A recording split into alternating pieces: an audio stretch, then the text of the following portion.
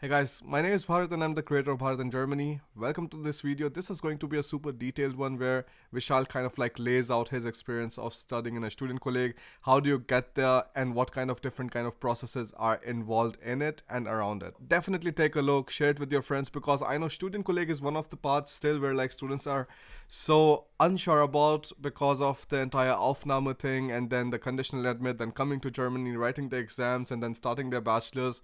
It sounds like a lot and I totally understand that, but I thought like maybe hearing it from somebody who has actually gone through the process, who has studied the Studienkolleg and has now written the FSP, maybe helps you a bit better. Because again, like I personally find it like a lot more relatable to see somebody go through the process and then follow them, because it just gives you that motivation that yes, if this person has done it, then I can do it too. If you have some kind of admission requirements, questions and stuff, I will link down a free PDF which you can download and go through in case you have any kind of questions whatsoever. Now, otherwise, whatever questions you still have from this video, you can write it down in the comments and Vishal and I, we will try our best to respond to them. So now I will let Vishal take over in this video. Hello guys, it is Vishal here. So you might know me from a day in my life video that was uploaded in this channel a few weeks back. If you guys haven't seen that yet, please go and check it out. So a short overview on myself. I'm a 19-year-old student who has just finished his FSP in Studienkolleg Nordhausen. So in this video, we are going to be talking about some of the basic processes for applying to Studienkolleg, what are the admission requirements,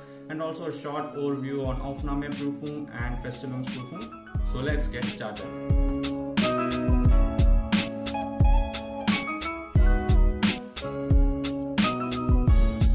Talking about Studienkolleg, so what is Studienkolleg? So Studienkolleg is basically a 2 semesters course that you take before starting your bachelor studies here in Germany. So there are many different ways to start your bachelor studies here in Germany, but Studienkolleg is one of them, and according to my knowledge, the most efficient and best way to do so. So depending on what kind of bachelor course you're choosing, you have to go for different types of Studienkolleg. So we have different courses: T course, M course, G course, W course and S course. You have to go for one of these courses, and before going to Studienkolleg you have to write something called as the Aufnahmeprüfung. So basically, before all of those things, what are the admission requirements for Studienkolleg? So the admission requirements for Studienkolleg are your 12th grade certificate and a German Goethe B1 or B2 depending on what Studienkolleg you're going. So how do we find the Studienkolleg? So for finding a Studienkolleg, we have an amazing website called studienkollegs.de. This website has almost all the basic information regarding Studienkolleg, the different types of it, the expected cost in each Studienkolleg, and also a list of all the major public Studienkollegs. And it also has a classification whether the Studienkolleg is a university Studienkolleg or whether the Studienkolleg is a Fachhochschule Studienkolleg, and it also has the associated links for it. So it's highly recommended that students have a good look at this website. So now let's talk about different types of Studienkolleg. So we have 2 different types of Studienkolleg. You have university Studienkolleg and you have Fachhochschule Studienkolleg. So if you do your Studienkolleg course in a university Studienkolleg, it means that you can get into both a TU university and a Hochschule or a Fachhochschule. But if you do your Studienkolleg course in a Fachhochschule Studienkolleg, it means that you can only do your bachelor studies in Fachhochschule and not in TU University. So we now also have another major classification of Studienkollegs: public Studienkollegs and private Studienkollegs. Majority of the Studienkollegs here in Germany are public, but nowadays we are also having a number of private Studienkollegs. Private Studienkollegs offer you the advantages like getting into them easier. The German qualification requirement is very less, sometimes A2 or A1, but you have to pay a pretty large fee of 3,000, in some cases 8,000 or 9,000 euros. So when we compare this to public Studienkollegs are almost free. You only have to pay semester contribution that varies from 150 to 400 euros. But that's it. And public Studienkolleg also have many other advantages like their FSP certificate. FSP is the examination that you write at the end of the Studienkolleg. Is more widely recognized, and the quality of education in public Studienkollegs can be very much assured, but this does not apply for private Studienkollegs. So I would recommend almost all the students who are trying to get into Studienkolleg only to aim for public Studienkollegs, please don't consider private Studienkollegs. So now let's say that your preferred bachelor course here in Germany is in English. So you'll be thinking about getting into an English Studienkolleg, but that's absolutely not necessary. So majority of the bachelor courses here in Germany, they accept the FSP from a normal Studienkolleg and an English qualification like IELTS or TOEFL. Even in some cases, if you have done like 12 years of schooling in English, a certificate from your school proving that it's accepted by some universities. So how do you apply for the Studienkollegs? So basically you can't directly apply for the Studienkollegs. Rather, you have to apply for your preferred course in a preferred university through UniAssist or through your university portal, and the university will go through your qualifications and decide that you need to do 2 semesters of Studienkolleg, and they'll give you something called as the conditional admission. So this conditional admission is very much important. Sometimes this conditional admission might also contain the invitation to the Aufnahmeprüfung, the exam you write to get into Studienkolleg along with them. Sometimes it doesn't. In case it doesn't, then you have to contact the Studienkolleg yourselves and talk to them about the Aufnahmeprüfung. It doesn't mean that you can contact any Studienkolleg across Germany. It usually refers to the Studienkollegs in the same state as the university. So after you get your conditional admission and your invitation to Aufnahmeprüfung, you have to apply for visa. In this case, for students who are writing for Aufnahmeprüfung, it is national visa. The required documents for this visa can be found in their respective websites. So guys, now let's talk about Aufnahmeprüfung. So Aufnahmeprüfung mainly consists of 2 subjects, Deutsch, German and mathematics in case of engineering sciences. So as far as Deutsch is concerned, even though the Studienkolleg might say that B1 or B2 is their minimum qualification requirement, I would suggest almost all the students to aim for a minimum qualification of B2. The recommended sweet spot will be Goethe C1 or Teststaff, because at this level you have a very big advantage over other students. The main reason for that is because the Aufnahmeprüfung has become more and more competitive over years. Many students are waiting a semester, many students are learning their German here in Germany, so their German tends to be better. So when you are able to achieve a level of say C1, you are absolutely in the safer side. Again, it is not like that it is impossible with B1, but B2 is recommended. And as far as mathematics is concerned, I would say to go through from CBSE class 10 to class 12 mathematics. Again, this varies from Studienkolleg to Studienkolleg, but this is the overall view of that. Almost every Studienkolleg will have their own sample papers in their respective websites.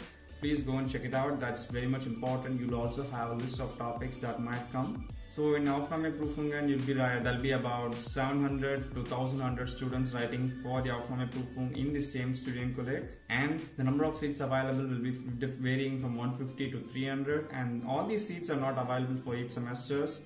There will be some reservations, there will be some students repeating their semesters, so it is very much impossible to know the number of seats available beforehand. So in these places, it is very much important that you train hard and give your best. And I recommend almost all students to just apply for more than 2 Studienkolleg. You can't just depend on 1 Studienkolleg. 2 or 3 is the best. And plan these things much earlier ahead, 6 or 7 months earlier ahead, so that you don't miss any detail at the last moment. And also to make sure that you get your visa processing done on time, because these Aufnahmeprüfungen are mostly spread across months. Sometimes they can also be in the same day, sometimes across months, so you have to plan your stay here in Germany according to that. In my case, I had to miss 2 Aufnahmeprüfungen because my visa processing was not finished in time. So here is a short overview of FSP. FSP, Feststellungsprüfung, is the examination that you write at the end of 2 semesters of your Studienkolleg. At the end, you'll be receiving the certificate, FSP certificate, which is very much important for your bachelor admission. So you have to apply to universities with the help of this FSP certificate and your conditional admission and your 12th grade certificate, or in some cases VPD. So with the way the university evaluates your mark is they take 50% of your FSP and 50% of your 12th grade mark and add it together. But in many cases, I've also observed that a higher weightage is being given to the FSP. So as many of you guys were interested in this entire student loan process, Bharat has also asked me to talk about that in this video. So I went through the entire student loan process, but at the very end, due to some personal reasons, we decided not to take it. So this is how it went. First, you need to explain the bank manager about the entire studies. So this is where the tricky part. This is because you have to explain about the conditional admissions, you have to explain about the Aufnahmeprüfung, and you also have to explain that only after writing the Aufnahmeprüfung, getting selected, you'll start your Studienkolleg. Many times the bank manager can take a while before they understand this, because it is something completely new to them, and not many students do it in such a way, but it all comes down to the way you're explaining. The documents I provided are the blocked account money, 10,236 euros. That was listed in the DATS website, and I also provided the split up of this money for food, for groceries, for rent, and so on and so forth. And I also provided documents like my conditional admissions and my invitation to Autonomy Prüfung, both the original ones and also the translated ones. So those are the documents I provided, but I should say that the entire processing took such a long time, 1 or 2 months in case of mine. So as a student, you have to do many number of processes before getting into Studienkollegs. So first you have to learn your German up to B2 or say 1. You have to find and shortlist the Studienkolleg and the universities. You have to contact the universities and clarify any doubts you have. You have to do the visa process, and in some cases you guys also have to do the student loan depending on your situation. So you have to do many number of stuff, and this has to be done within a very tight time frame. This applies specifically to students who are wishing to start their Studienkolleg course right after 12th standard. In those cases, the time frame available to you is less than 3 or 4 months. But everything is possible. There's absolutely no need for consultancy. All you need is a bit of patience and research. Everything can be found online. And added to this fact that you're leaving the comfort of your parents at quite a young age can make you anxious. Guys, just look at the brighter side of things. You'll be learning new things. You'll be appreciating many things that you took for granted back at your home. And you'll be meeting new people, building relationships, you'll be getting to know new cultures, gaining respect for them, and there will be many opportunities for you to develop yourself professionally and personally. At the end of the day, it might seem hard, but many years or months down the lane, you will look back at this moment and appreciate the fact that you have taken the road less taken. So guys, that's the end of my video. I hope you guys found the video informative. Please do go and check out Bharat in Germany's channel for many other such videos. Hope you guys love the video. Peace. Well, that was a super interesting video. I absolutely love the way he kind of laid out everything, and also like his experiences of like public Studienkollegs and private ones. Studienkollegs.de, this is a very important website, and also one that I actually recommend in my course.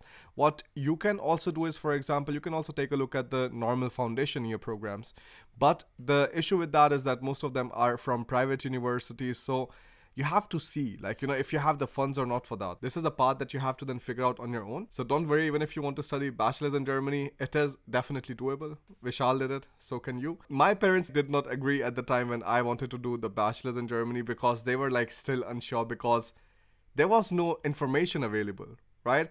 But right now you have Bharat in Germany, this entire like knowledge database which is there in front of you, which you can refer to, and there's so many motivated students who are willing to help you out. Not having the information or not seeing somebody who has gone through the process shouldn't be an excuse for you. I know a lot of people are having questions because of this lockdown. What should we do? What will happen and everything? I will address all of that in another video. Go through the links that Vishal shared in this video and write down your questions, share it with your friends, super important, and make sure to subscribe to the channel so that you do not miss out on similar high quality videos like these. So thanks a lot for watching. I'll see you in the next one. Bye.